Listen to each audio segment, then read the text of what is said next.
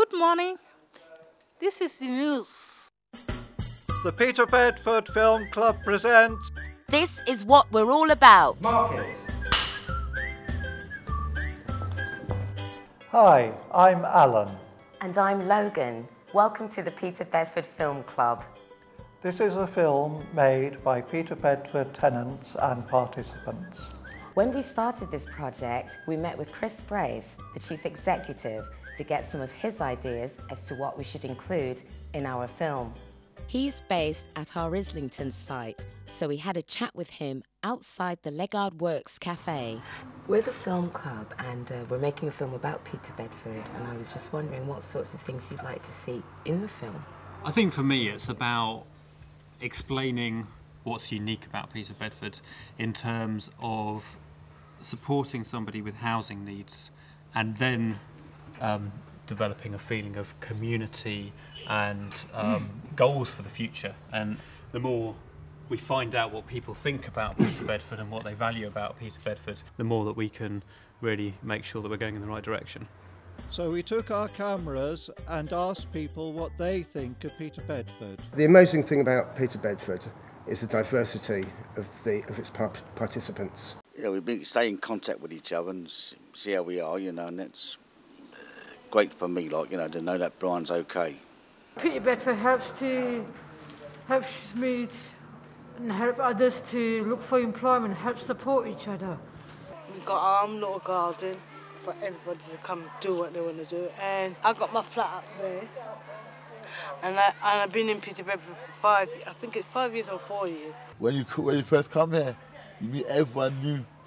It's a joyful place. The staff are polite, the college is polite.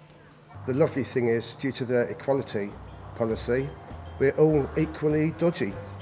Peter Bedford!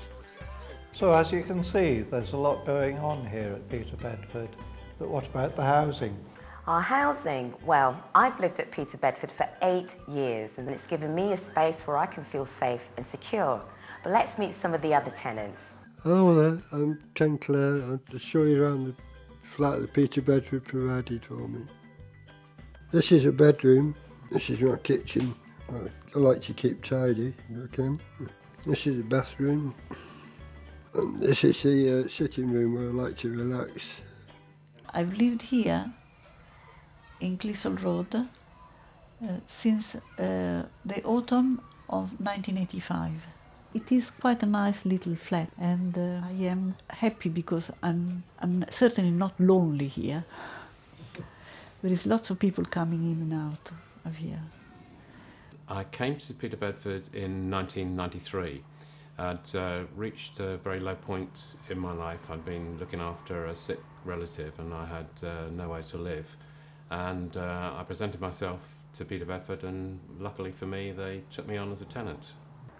And for every tenant, there's someone like Sherlock who can offer support for those who want it. Oh, hi Ken. How are you doing? I'm all right. All right, good day. Yeah. So we called out? Yeah. As housing support worker, we support our tenants to live a more independent life. Okay. So how was it at Bath then? Oh yeah, I've got some film I want to show you. Okay, that's good. You have a bit of change around here, Ken. Yeah. You also have your little table behind there. Sherlock's helped me a lot, but yeah, the house is supported. It's not forced on you, but you know it's there if you need it. So how was the weather in Bath? Oh, the weather is lovely. Managed to get some good filming done? Yeah. Can you take me through some of what you've done there? That's the Abbey. Yeah. The Abbey, okay. This is the south side of it. My relationship with Ken, although professional, but it's quite, friendly as well. So we get on very well as well. So I paid him to say that. Yeah.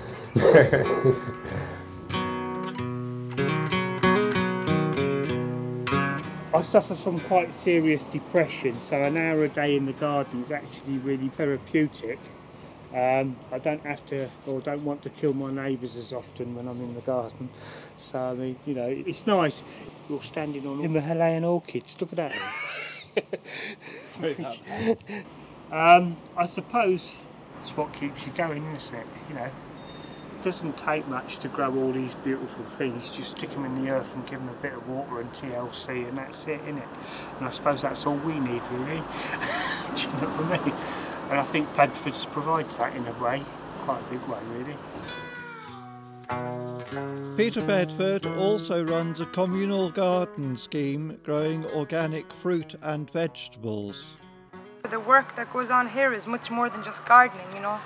People feel quite involved, and people involve themselves and decide what they want to grow the following year, or decide what jobs they're going to do that day at the start of the day for themselves. So it's a really nice example of, yeah, just people being involved and just a collective way of running a project. So it's something that's quite different.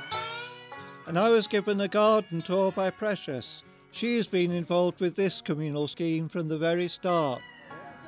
And this is globe artichoke. This one you eat the head, and this one you eat the leaves.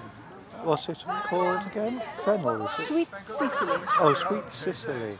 Yes, you can scrunch it in your fingers Yes, and smell it. Smell it, yes. Yes, does smell of aniseed. It has really been an important part of my personal development. And there's lots more on offer at Peter Bedford. The canteen on Isleton Road is also run by the community. We do two choices. Sometimes we have a meat. We have fish and chips on a Friday, sometimes chicken nuggets and veggie. When somebody wants, if they don't have veggie, they have meat. They've got two choices of food. That's what they're having today. We work very well together. He does all the meals and I'll take them out. And you can pick up practical skills like joinery down at the workshop at our Islington branch. The good thing about Peter Bedford is you can have a cup of tea before you start. Excuse me. I've been at Peter Bedford for more than 2 years. I love it here. Well, I never did woodwork before I came to Peter Bedford, and I've been doing it 2 days a week. It was like therapy to me. Previously, I was working for 14 years as a window cleaner, and there'd be days that I wouldn't talk to anybody. Here's one I made earlier.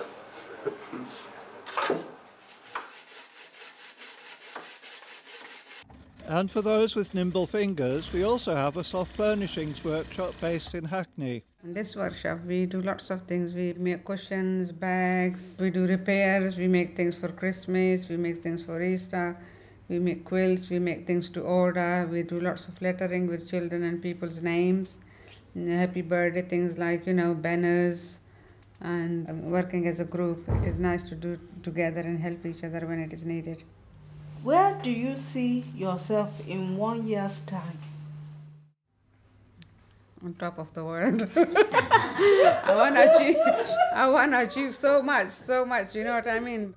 And since Peter Bedford offers a range of NVQs, life skills, IT training and back-to-work support, you too can achieve as much as you like. There's even a shop on Holloway Road where you can gain an NVQ award in retail.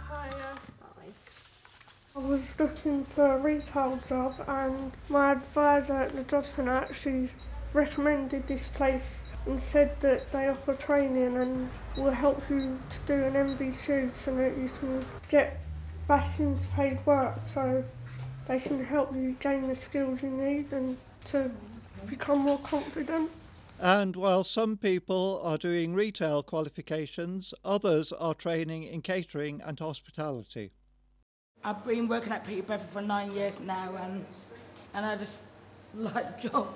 I'm qualified, stepping up to my NVQ level 2, and then I learned to cook, make bread pudding, all sorts of things like meat and vegetables. Do you see yourself staying with Peter Bedford for a long time?